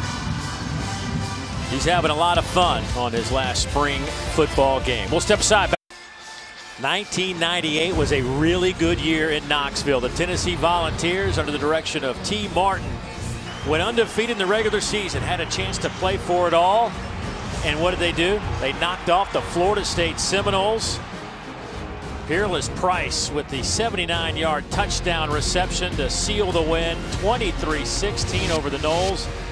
And there was a happy man with a chuckle. Philip Fulmer joins us up here in our broadcast position, and T. Martin back in the fold right now. It's got to be exciting to be back with your quarterback who led back you to a at title. home. Yep. It's great to have him back, and today a lot of those guys who played on that team are back here for the spring game. Coach Pruitt's done a great job of making the guys welcome, so it's been good. You know, talk to me about year 2. And as a coach, you know something about, we always hear coaches say year 1 to year 2, biggest improvement. What do you think's going to happen in year 2 in terms of making those strides? Well, one, we've recruited better. You know, we've got some guys that are big enough and fast enough on the team now, and there is noticeable here, a couple of guys making some plays, you know, here during the spring. Number 2, I think, you know, Jeremy is more comfortable. There's a lot of transition there. Although he had done a lot of things as an assistant coach, it's still, until you put the hat on, it's different. And he's turned loose the defensive coordinator responsibilities, gave him to Derek Ansley. I thought was a great move for him. Allows him to see the whole picture and not be so tied up in one side or the other of the ball. So that's good. Just from our physical standpoint, we've had great off seasons, and the kids have really worked hard. So we're bigger and stronger, and we're building depth. We don't have nearly enough depth yet, but we're getting there. Coach, I know that anyone who really knows you and knows your teams from back in the heyday talks about one thing. They talk about how tough those teams were. You knew that if you played Tennessee, you were going to get hit in the mouth, right? What about Coach Pruitt's toughness attracted you, and how do you think that's going so far? Well, it's going very well. He's a tough guy. You know, a little bit of that was probably because I played in the offensive line. You know, quote, tough guys. But that's right. You can be a tough guy. I'll back that up. You'll back that up. That's exactly right. But you can be a tough guy at any position, you know. And as a secondary guy, he was tough. He fought his way to the playing time that he did get at Alabama. He's fought his way from, you know, coaching in high school and teaching in kindergarten to the top of the world here. I remember when he worked in the weight room a long time ago, man. Yeah. I mean, he's done whatever it took to get there, and that, to me, that's what he wants from his players. You know, more effort, more toughness, and he's instilling that in this football team. We are night and day from the first day of spring last year to where we are now. Now, what that comes out in wins and losses, it depends on, you know, the staying healthy and the guys playing well and all those kinds of things. But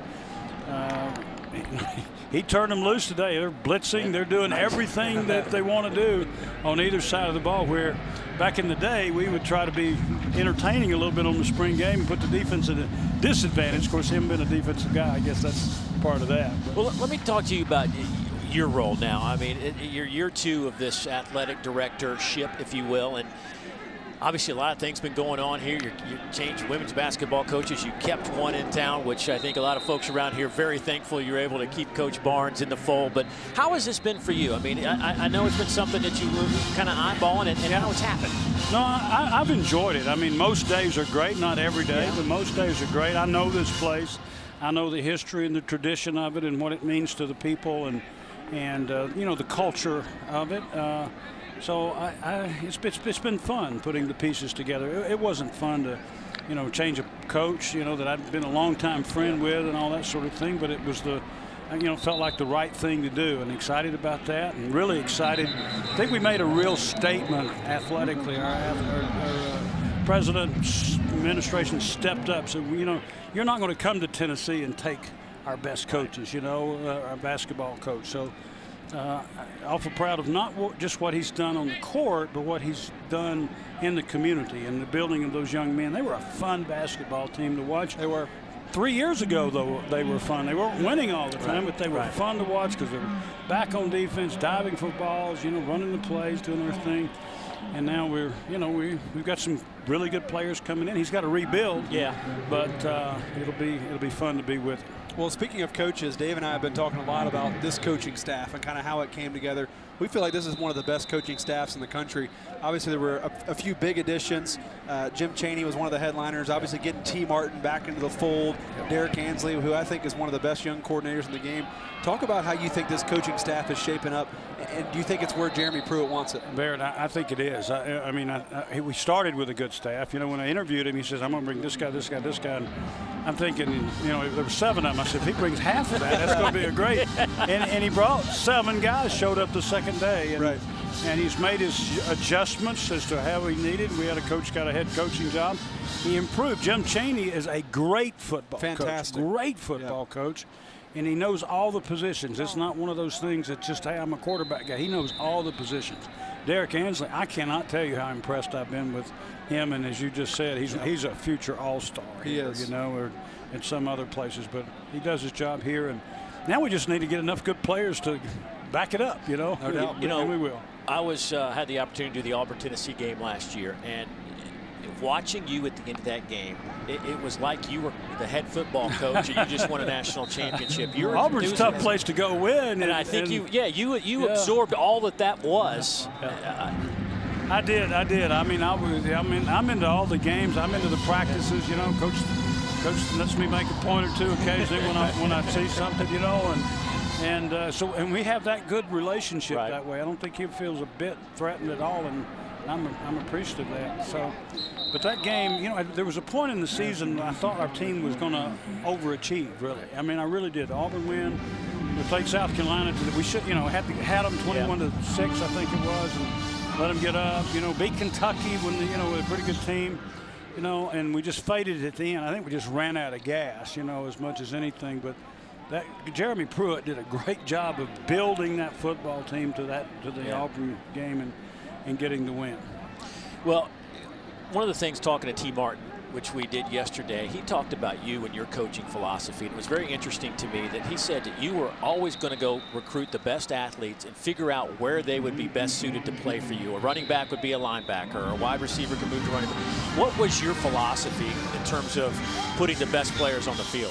Finding the best players and recruiting them, and the rest of it will work itself out. One year we signed like 6 running backs, you know, and 2 or 3 of them, it was Jamal Lewis and Travis Henry, and the others went other places and played really, really well for us. And that was my philosophy then, defensive lineman to offensive line, because they were tough and athletic.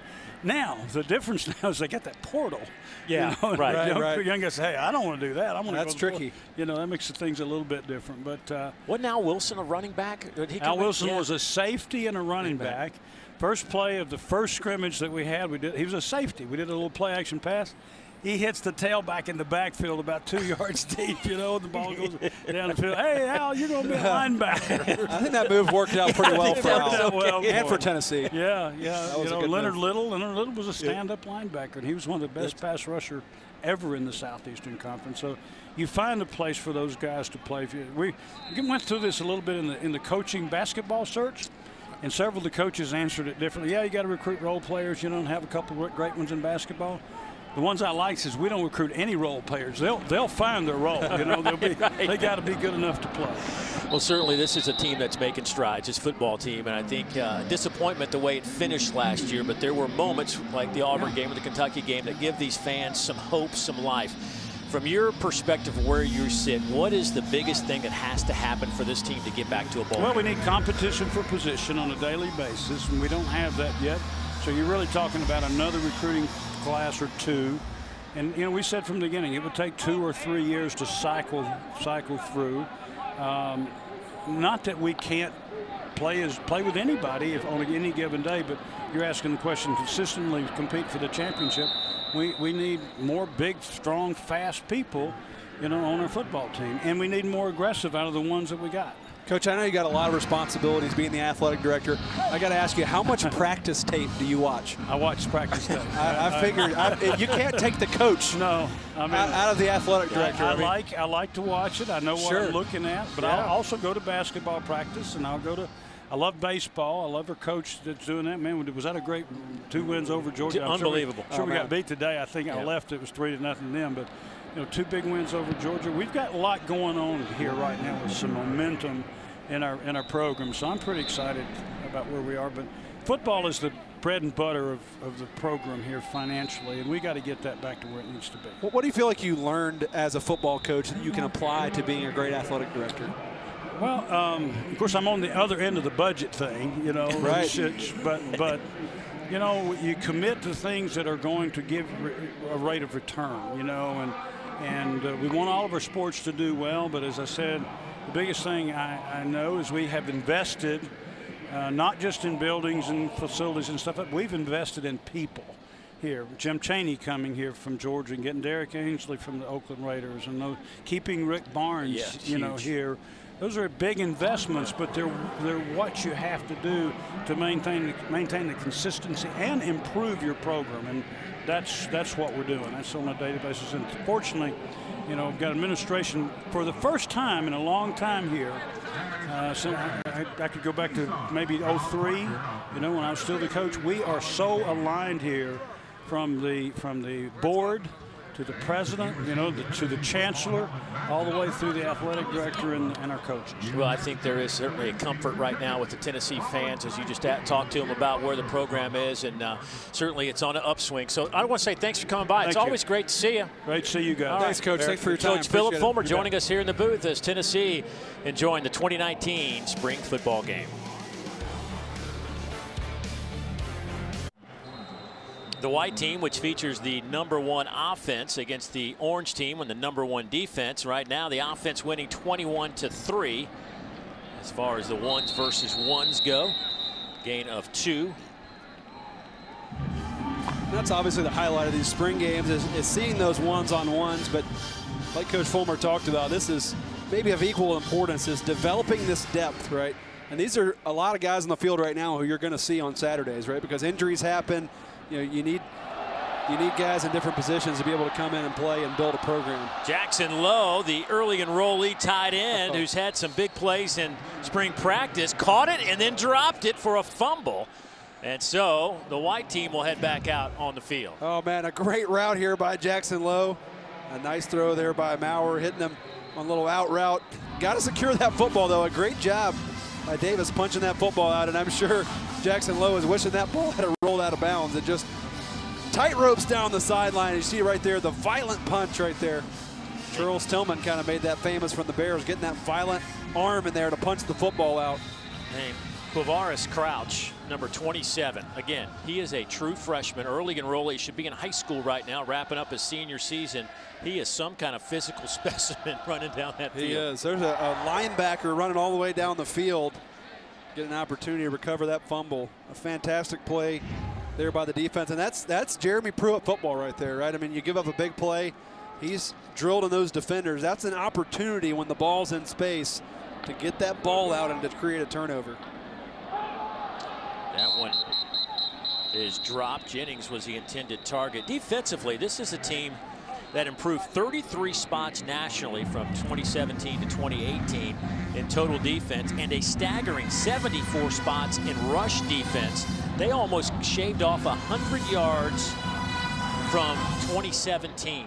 That's the kind of impact he had on the defensive side of the ball. Yeah, and that's not entirely surprising, and I think you're going to see even more jumps this year on that side of the football. They have a lot of experience coming back on, especially in the back seven of this defense. There's a lot of really good players back there who played a lot of quality football. We haven't really talked a whole lot about Darrell Taylor either, the fifth-year senior. Yeah, led the SEC in sacks last year. Had a game where he had 4 sacks against Kentucky. Turned on the tape of that game, one of the best games I've seen by an edge rusher. That he was terrorizing the edge all night. He looked, he's a guy who I think they want to see be more consistent, right? He had some huge bright spots, a 4-sack game. I think he had another 3-sack game, didn't he, against Georgia? They want to see him create that consistency. He had all 8 of his sacks in SEC play. That one is knocked to the turf by Aubrey Solomon. Now there's another interesting story right there at Aubrey Solomon, who transferred into Tennessee from Michigan after a couple of years in Ann Arbor. And they're still not sure what his status will be in terms of playing in the fall. But boy, if they could get him on the defensive front, that would be a game changer as well. Jarrett Garantano, a couple of touchdown passes, 3 of them to be exact, into the third quarter.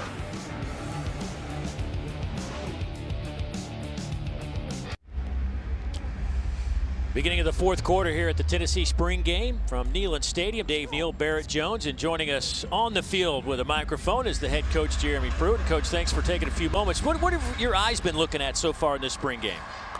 Well, just seeing how the guys compete. You know, early on I thought the offensive line struggled a little bit in protection. I think as the games went, they've done a little better job.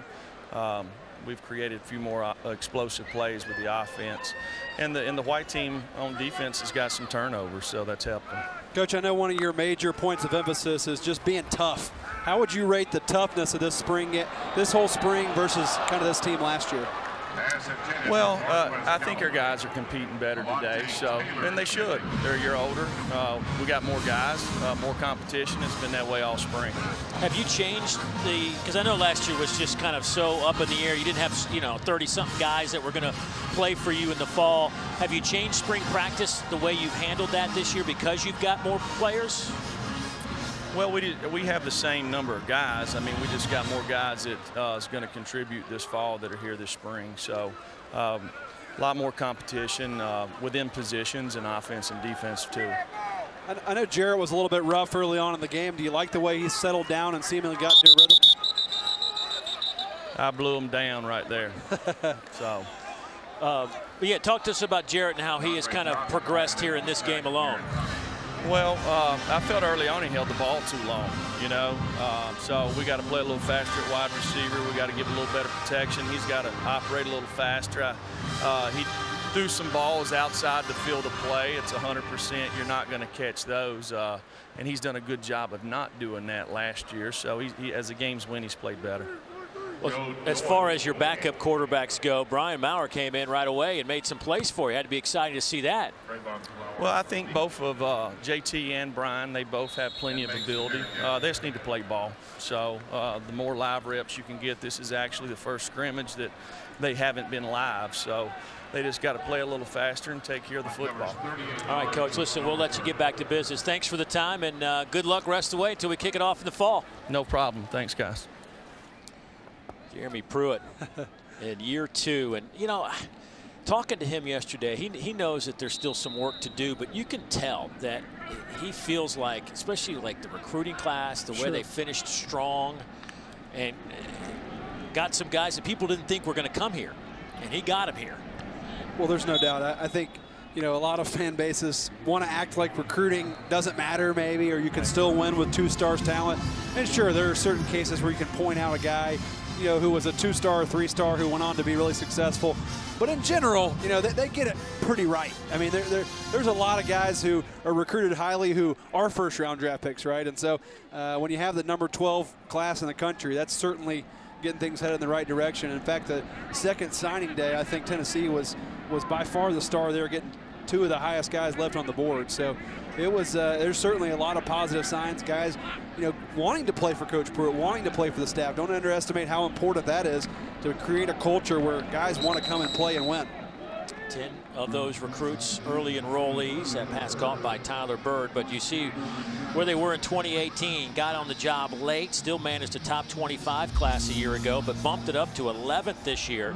10 of the ESPN 300 players, which is a testament to grinding it out on the recruiting trails. And 2, there were 5 5-star offensive linemen. 2 of those guys, one of them's already here and another one's coming. Which certainly is obviously a huge position of need, right? As far as opportunity goes, there may not have been a program in the country with more opportunity than Tennessee to be a 5-star offensive lineman and come in here and play early. So I think they're going to have 2 of those 5-star guys that are bookend tackles as true freshmen next year. That's my prediction after kind of seeing what they have and talking to the staff. So would not surprise me at all. One of them's not even here yet. Obviously, we talked about Wanye Morris, who's at left tackle and probably will start at left tackle. You see there at the top of the board, Darnell Wright. He's a guy who will come in this summer, but you know he's a stud on film and looks like a guy who might slide into that right tackle position. So they'll have a lot of youth and there'll be some growing pains, but again, help is on the way of that position specifically. Can't overlook Eric Gray, who is also an early enrollee, a true freshman running back out of Memphis, Tennessee. Was a 3-time Tennessee Mr. Football, 2-time Tennessee Gatorade Player of the Year. He's a little banged up, had some shoulder surgery, so he is not playing in this spring game, but he set the Tennessee high school record with 138 touchdowns. Yeah, I saw this guy play in Memphis. That's where I'm from, and this guy was the talk of the town for many years, scoring a bunch of touchdowns. So there's certainly some talent in the barn. And, you know, I think Coach Fulmer said something very interesting when he was up here about creating competition and how important that is. And, you know, you have to have depth in practice to be able to create competition, right? You have to have, you know, 2 deep guys to be on that scout team, to give your other side of the ball a good look, right, in practice and make each other better. And that's the kind of culture they're creating here. They're starting to get some of that depth in. And once you see those 2s and 3s starting to look like real football players, that's when you really start to improve as a football team, because those 2s and 3s start pushing those 1s and start trying to take their position, and that makes everybody better. Flag down to play. Jackson Lowe, by the way, another one of those early enrollees, the freshman from Cartersville, Georgia, Cartersville High School. Start on the offense, number 82, 5-yard penalty, remains 2nd down. Just as I say, he makes back-to-back catches. He then is whistled for being offsides. But obviously you can see Jim Chaney using the tight end. We've seen Dominic Wood-Anderson with a couple of catches today. Well, I think that's something we're going to see a lot this season. Jim Chaney, it's a great safety valve. He loves the quick passing game. And Dominic Wood-Anderson is a big body who can get off the line of scrimmage, create some separation with his quickness. And it could be an easy big target for Jarrett Guarantano to get into a rhythm early and to play well in these football games. Well, for Tennessee, obviously they had a murderer's row last year. They did. The middle of the season, but this year they start off with some opportunities, a bunch of home games early. 7 out of 9 to start the season. Pretty amazing. The schedule certainly sets up more favorably than it did last season to make a bowl game. Well, starting with Georgia State, a bowl team, BYU, a bowl team. Then it's Chattanooga, and then the grind begins at Florida, Georgia, Mississippi State, and Alabama. That'll determine a lot of how this season will play out. Well, there's no doubt. You know, I think a lot of Tennessee fans still kind of measure a Tennessee season by how you perform against Florida, Georgia, and Alabama. Those are always the 3 biggest games on the schedule around here. Can they find a way to win at least one of those games this season? That will be a big step forward, and it will really help their chances get into a bowl. They took on Florida, at Georgia, at Auburn, and then Alabama, and then at South Carolina last year in the middle of the season. Now, they did pick up the win against Auburn 30-24, which was an outstanding performance by Tennessee, and had a chance to knock off South Carolina, lost a lead in that one. But then they answered back a couple weeks later with a huge win against Kentucky, just totally dominated the Kentucky Wildcats. was a top 10 team at the time. That was a huge win for the staff and program. Obviously, after that, followed that up with a kind of a disappointing end, with losing to Missouri and Vanderbilt. Can they find a way to sustain it? Again, I think that's as much as anything depth, right? Creating depth late in the season. You got guys banged up, you got guys injured. You have that depth where you can win in game 12 and 13. Pass is caught. That's Dominic Wood-Anderson, DWA, with the catch for a couple of yards. Yeah, that was a tough go. And, you know, talking to a couple of the guys yesterday about the way that season finished, you know, they were sitting there at 5-5. They got to win one of their last 2 against Missouri or against Vanderbilt, and they just laid an egg in both of those games, and so they had to sit at home during bowl season. And to these guys, man, they were all talking about, you know, how embarrassing that was, how disappointing that was, and how it's kind of just fueled them since then.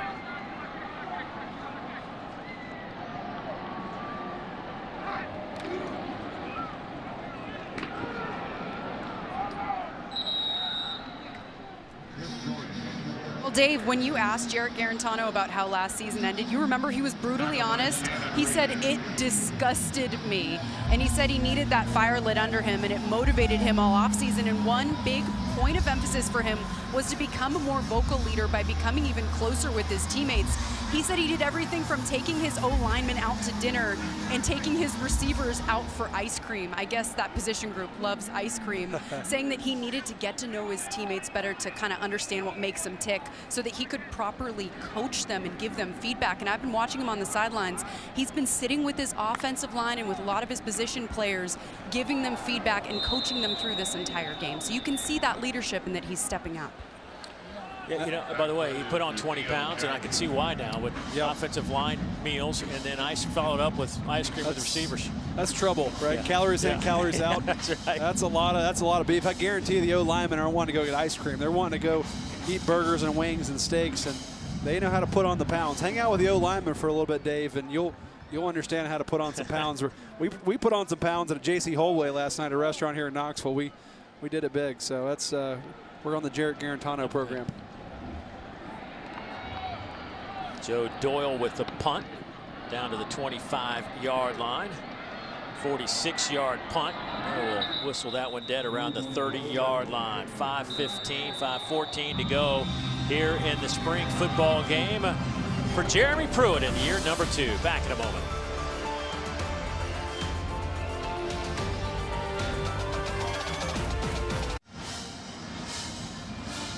So the orange team, which features the second team offense going against the second team defense on the white, back to work as Brian Maurer, the true freshman early enrollee quarterback. There's a flag down on the play back at the SEC logo. Holding on the offense, number 77. 10-yard penalty from the previous spot. Replay, first down. You always see the young freshman quarterback come in here, and they're always very willing to run, you know, because all they've experienced is the black jersey action in practice. They might be a little more hesitant once the live bullets start, because I'm telling you, you get out there on the edge, you know, you learn to slide pretty quickly as a freshman quarterback. One guy that we have wearing the white jersey today in the secondary, number 6, at the bottom of your screen, out in coverage, is D'Angelo Gibbs. As Maurer goes the other way up top, and that one is picked off. Jalen McCullough with his second interception today. He'll take that inside the 35-yard line. But you see Gibbs right there, number 6. He is a transfer from Georgia and just came from Georgia after 2 years. Former 5-star recruit, number 10 overall player, number 1 in the state of Georgia in 2017. And he's another guy that they're waiting to get clearance. And I say this again, he is a dynamic playmaker on the back end of a defense. They're already talented, but you add a player like that to the mix.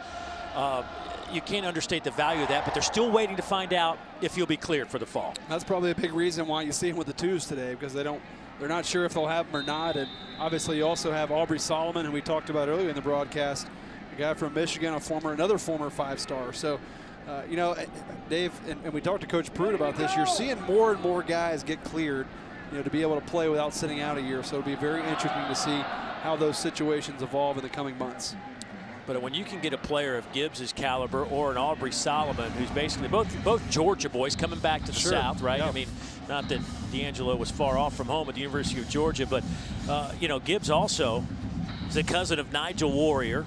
Played his high school football with Nigel and Bailey Buchanan.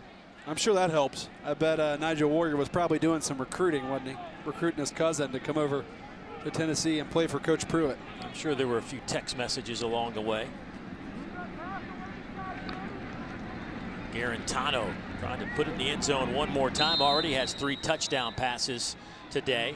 Austin Pope in the black jersey, no contact for him. So once he's touched, he'll be down. They'll spot it back around the 29-yard line. Again, if you're wondering why the White offense is in 2-minute mode, even though they're ahead, is because they're doing mandatory 2-minute mode under 4 minutes for each side. So you'll see 2-minute from here on out from both sides. Garantano looks right, throws back over the middle. Pass is caught by Palmer, and he is down around the 5-yard line and dropped there. And boy, he felt awkwardly on the shoulder. He just, oh, you saw that coming. Cool. Always the #1 goal of a spring game for the coaching staff is to escape without any injuries. They've been pretty clean so far. You hope Josh Palmer's okay. He's had a nice day today with a touchdown grab earlier and showing some speed there on that reception. Led his team with 10 20-plus yard plays last year. This was a team that certainly was looking for big plays. It looks like they're working on his lower body there as the trainers were. Ooh, you saw, yeah. Kind of an awkward step he took there. Almost immediately dropped the football. You hope he's okay. Maybe just kind of jarred him a little bit. Alontae Taylor was the defensive back, tugging on him as he was heading toward the goal line. Callaway over there to talk to his teammate Palmer out of Brompton, Ontario, Canada. But felt like he had enough talent, believed in himself. Found a high school down in South Florida, St. Thomas Aquinas, that was looking for some receivers. Moved down there, played a year so he could get recognized and recruited. And boom, here he is at Tennessee. Worked out pretty well for him. A good strategy. Let's see if Garantano can punch in one more touchdown here in this football game. Blitz comes. Garantano gets it away. Incomplete. Looking for Tim Jordan. Garantano now, his numbers, 18 of 34, 189, 3 touchdowns. I'll tell you what, it was weird last night watching Jalen Hurts in an Oklahoma helmet. It's only a slightly different color. But it's still, the OU on the side of the helmet just wasn't the same. It is not the same. You're right. It was definitely different, and obviously a lot of people wishing him the best after him transferring, now getting an opportunity to play in his 5th year. Yeah, hard to fault him.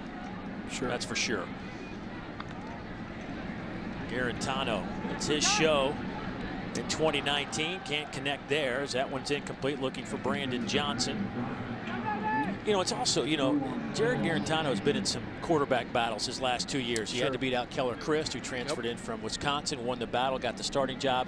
I wonder what it does for him knowing that this is his team, his job, and he gets to put the foot on the gas. I'll tell you the most practical thing it does, it enables you to be a leader all offseason, right? I mean, it's hard to be a leader in the offseason when you're competing for the job, right? Because, I mean, you kind of have to be cemented in that role to really be able to call guys out and to be comfortable in your shoes of understanding that you got to be the guy that makes it go for this football team. Tim Jordan had 19 catches last year, couldn't hang on to that one. Excuse me, 12 catches last year. Yeah, Tim Jordan, he's going to want this one back right here. A nice job by Garantano. Touchdowns and checkdowns in the red area. Finds a nice check down, and he would have walked into the end zone. He could have, Molly McGrath could have backpedaled in the end zone right there. Tim Jordan didn't have anybody within 20 yards of him. He's going to want that one back. Hey, with her great posture. With her great, she has fantastic posture. Thanks for your faith in me, guys, but I don't think I can go up against SEC football players. Now, we're going to find out next week at the Georgia Spring Game when you're refereeing. We're going to see your backpedaling. That's true. Hopefully I don't get trucked over. We can save some film. And there's exactly what Jaron Garantano was excited about when Jim Chaney came over here to be the offensive coordinator, was throwing to wide open receivers, because nobody was within 10 yards of Jauan Jennings right in the middle of the football field. I'm not sure, probably some kind of defensive breakdown there, but a nice job of Garantano finding his man. Looks like they're bringing an all-out blitz. Anytime you bring an all-out blitz, that means you're in man coverage. Somebody was obviously confused because nobody was covering Jauan Jennings. Great recognition by Garantano for the touchdown. Boy, we had a chance to talk to Jauan Jennings yesterday, and boy, you can tell he is excited about this final campaign. Yes. He's got a lot of energy. They say he's kind of the alpha dog in that locker room right now. No doubt. And, you know, he talked about how last year he was really in the tank this time, right? Because he was coming off of a knee injury. He was uncertain about his future. I think he was actually kicked off the team for a little bit. Kicked off the team. You know, I think he thought it might all be over, right?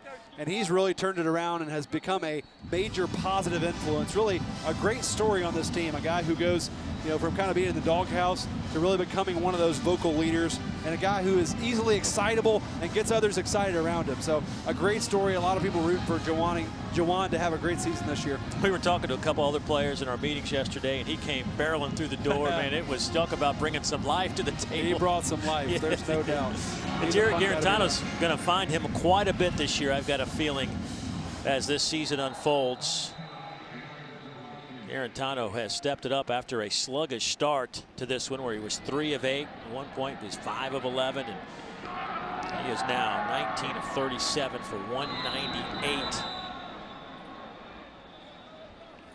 Yeah, Garantano, you said started off sluggish, but settled in, finds DWA on the touchdown there. A great ball to Marquez Callaway down the seam. And then a nice play by Josh Palmer right there to pin the ball. It's his hip. This was one of my favorite throws of the day, a timing pattern. You can tell he has a lot of familiarity. And then being able to recognize the blitz. Standing there, maybe take a hit. That's something we know he does well. He's a tough kid. Survey the field and find a wide open Jauan Jennings for the touchdown. 19 of 37. I'm sure he'll want to see those accuracy numbers up. But again, a lot of that was in that first quarter where he was a little bit sloppy. Did a nice job really from the second quarter on of settling down, making some plays. That pass is caught around the 50-yard line. Nice grab. Jonquez Jones coming up high, picks up 15 yards.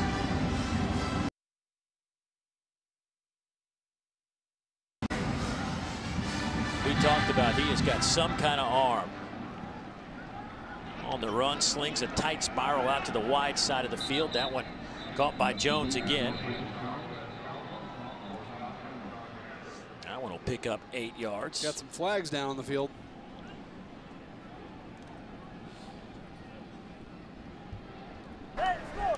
Illegal substitution on the defense. 12 men in the formation. 5-yard penalty. Replay, first down. That's something that gets worked out here. That's why you see the coaching staffs mandating 2 minute under 4, because 2 minute obviously is such an important part of football.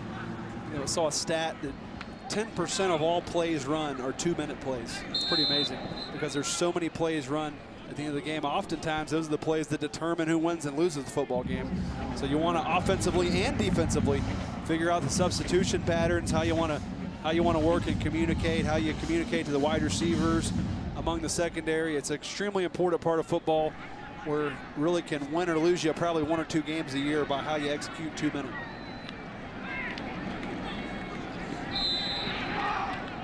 They're going to say Shrout is sacked back at the 45-yard line. And Shrout's lucky they called that a sack because he just threw up a gift right there. That might have been going for 6.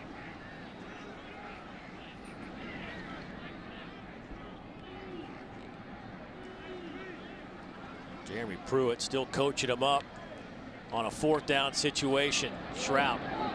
That pass is caught around the 35. Nice grab from Jordan Murphy, and he'll get it inside the 25 down to the 24-yard line. That's a 31-yard pickup. Yeah, beautiful throw right here by Shrout. Just stands in there and throws a strike right down the seam. Finds a little hole in the zone. A nice play there by Shrout. When he has time, he's got a sharp arm. Shrout will take it, and he'll be two-hand touched around the 14-yard line.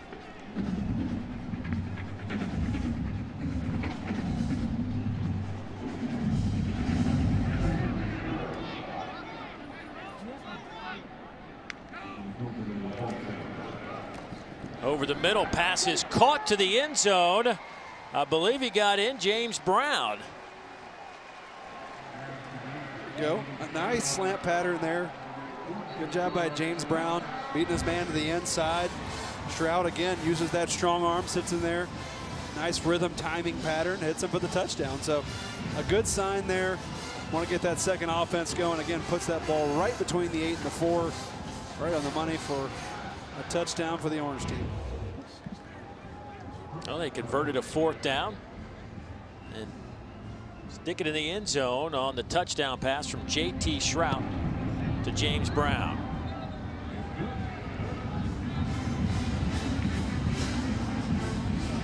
Well, this is a team last year that expectations weren't high. So anytime you can knock off a couple of ranked teams along the way, I got to think that's a victory, especially one of them on the road at Auburn, and they knocked off Kentucky here, just dominated the Wildcats. So there's some positive to build on there. I think the disappointing aspect was not getting to a bowl game, but you snapped a lengthy losing streak in conference play, school record losing streak in conference play, and now you kind of have captured some attention.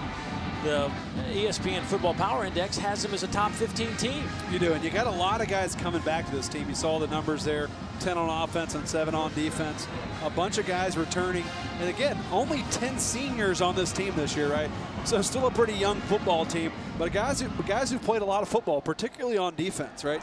I mean, you got 2 sophomores, particularly look at the cornerback position, Alontae Taylor and Bryce Thompson, who both started as true freshmen and played a ton of football, who carry a lot of experience in this season. So I think there's certainly there are bright spots and there are things to be excited about if you're a Tennessee Volunteer fan. I think the questions they have to answer: how are they going to fill up the defensive line, losing all those players from a year ago that were such big contributors? Sure. Alexis Johnson, Shai Tuttle, Kyle Phillips, Paul Bain. And the other question is, who's going to be there for the offensive line? Right. That's a huge question for me, is how does this offensive line improve? How do these freshmen handle the load? As we see here, part of the magic of spring game is now we have Joe Mauer, who has swapped squads, and he is now quarterbacking for the white team. So don't be confused. Garantano's day is done. So we see here the potential offensive line that we think maybe the way it might shape up. Only 2 of those guys out there today, and Karan Calvert, the right guard, who Jim Chaney really likes, and Wanye Morris, the young freshman left tackle. But there you see Trey Smith. He's obviously a big question mark, as I'm sure everyone's kind of wondering for more clarity on his status, and I'm sure he's wondering for more clarity on his status. You talk to the coaching staff and the players, though, about Trey Smith, we should say, just a fantastic kid, right? A guy who's come out this offseason, worked very hard, very positive about his situation, a guy who wants to be out there, and his teammates are 100% behind him. So you hope he can get healthy because, man, when this guy plays, he is an absolute game wrecker. The way he gets out there and puts his paws on people. I love watching him play football, and really he fits in perfectly with Jim Chaney's style of football. Look, Jim Chaney's identity, if you followed him, what he really wants to do, he's very versatile and can do a lot of things. He wants to have a power running game, right? He wants to run downhill, run those inside zone type plays where he can pound and lean on teams. He believes that you have to be able to run the football to be successful in this league, and that's the kind of guys he wants to develop up front. For the time being, though, until they can get that offensive line situated, it might be sideline to sideline and hope somebody can break a tackle, right? That's right. He said, you know, we're going to have to figure out a way to manufacture a running game, get some tall sweeps going, get out on the edges. It's going to be tough. They're going to blow it dead. It's pressure again. Coach Fulmer was up here with us earlier in the third quarter, and he brought it to our attention. I mean, Jeremy Pruitt and his defense, they're blitzing and everything in the spring game. They're not holding anything back. Yeah, Coach Pruitt, he's a defensive coach. Don't forget that, right? So he does not want to let anybody score. He wants to keep that score low, and he might be saying he's watching both sides, but I can promise he's watching that defense a little more intently. And that will be the final play of the spring game. So good look at Jarrett Guarantano with his 4 touchdown passes, no interceptions after a slow start, got it cranked up. Looks like he'll be ready for the 2019 season. So some questions to be answered, but certainly not as many as a year ago for Jeremy Pruitt. That'll do it from Knoxville. For Barrett Jones, Molly McGrath, the rest of our crew, I'm Dave Neal saying so long. Coming up next, it's SEC Now.